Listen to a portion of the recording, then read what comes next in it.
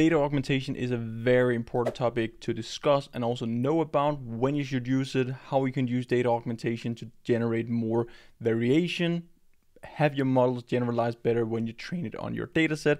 Could also be that you don't have enough data in your dataset, then data augmentation can actually come to rescue.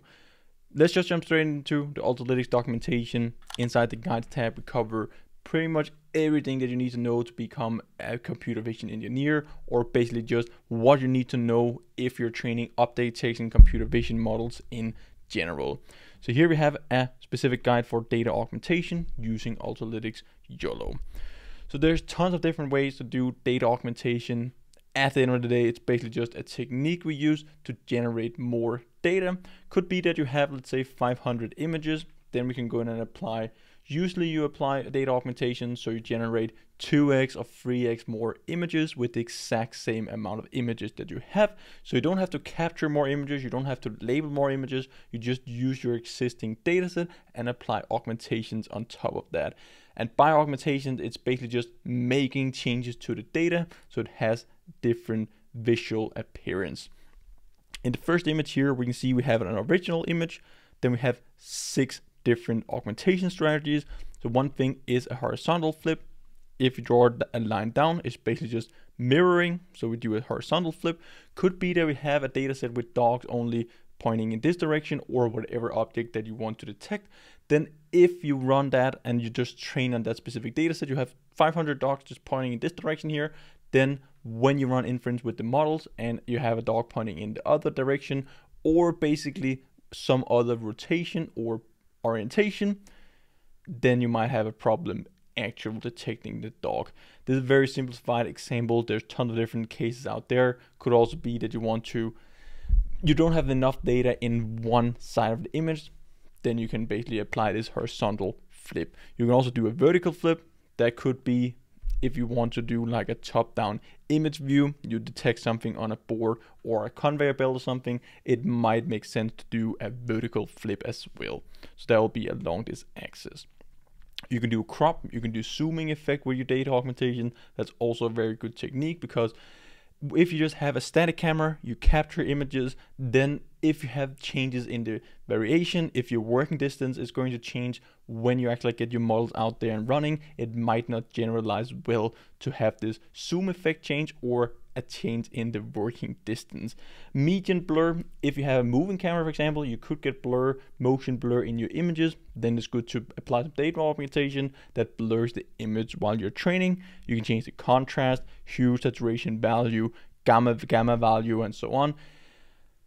Even just brightness, like you could act like it's just brightness, just applying 10% brightness so it both becomes lighter and also darker. That can make a huge difference in your data set and also just generalize better, because the lighting conditions, they very often change depending on what environment you're running it in. So a very big problem or error that most people are making is that they train the model on a specific data set, then once they get it out into production, out in the real world running, it's not working in the exact expected way as they did inside the environment that they trained the model in. So the hardest problem in computer vision is actually get accurate models, but we also need to be able to generalize across different environments, different edge cases. We want to be able to cover all of that so we don't run into like problems or edge cases that we can't solve once our model is running in production. So yeah, expand a data set. This is why we apply data augmentation, improve generalization. One of the most important things when we're working with computer vision data, but also the performance of our computer vision models. Reduce overfitting. So again, if we just have dogs pointing in this direction, we train on that, the model might act like just overfit and only be able to learn that specific example, and it's just going to enhance the performance in general. So these things here, we already went over it. Here are some example configurations. So when you train it, you could do it with annotation software. There's a lot of annotation softwares out there. They support data augmentation directly. When you train the Ultralytics models, we also apply some data augmentation, but you could go in and control that yourself. So when you call the train, you specify the Coco dataset or the custom dataset that you want to use. Then we can specify all these different arguments. You can see that inside the training function, what arguments are supported. So here we have our age, SV values. So we have a hue, saturation, and value. We specify the values that we want. We can flip. We can have mosaic. So it's basically just going to create a mosaic of our images. Do this as default as well. Auto augment, translate, scale, brightness, all these things here you can do. You can also use a configuration file. I'll probably recommend that compared to just having all these values that you need to set in your training script. So then launch the training with the Python API. So you can have your config where everything is basically just stored in there. It's not good code practice to hard code your values into the software. It's better just have a configuration file where you specify all the values. So you can apply color space augmentation. We kind of already went over that. I haven't really played around with that too much. Usually that's not the best augmentations that you can do compared to some of the other ones. Saturation could be a very good value to go in and change. Brightness is probably the most used data augmentation if you're talking about like changing the lighting, changing the color values in our images. Because this is our original image, maybe sometimes we have more sunlight, maybe sometimes, or if we need to work in a dark environment or at night as well. Let's say that we want to have like self-driving cars or whatever, we want to detect objects outside, the lighting conditions is going to change throughout the whole day. Then we have geometric transformations. We can rotate, we can flip 90 degrees, 180 degrees. So this is pretty much just the same as mirroring. 90 degrees could be useful in some cases, probably not with the parrot here. Translation, you can do that as well. You can move them around. This is also going to happen if you just use the mosaic. Scaling, very important as well to generalize across different distances, working distances. Make sure that your model has this zooming effect as well. And again, all these things here can be done even if you just capture images from one specific camera. You can still apply these data augmentation, and you should every time you create a data set. It's very, very important and recommended to go in and use data augmentation. You can use some shearing. Haven't really used that too much before, but this is also a very, very nice thing that we can do. I kind of like to do rotation a bit more. We can also do perspective, so you can change the camera perspective, how it sees the object. This could also be helpful in some examples. We have flip up and down, flip left, right. So this is just mirroring. BGR channel swaps, not really too important.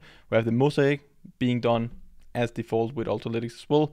So it's going to divide them into these tiles, cover different areas of the image, and just make sure that your model actually like generalizes better.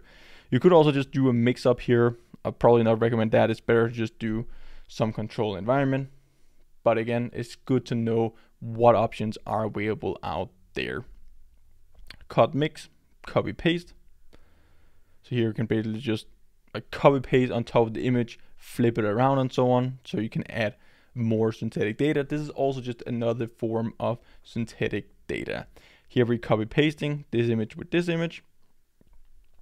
So it could be that you have specific objects in one image, which could also occur in another image, and we want to make sure that the model also just learns from that environment or the surrounding environments around it when it does the object detection.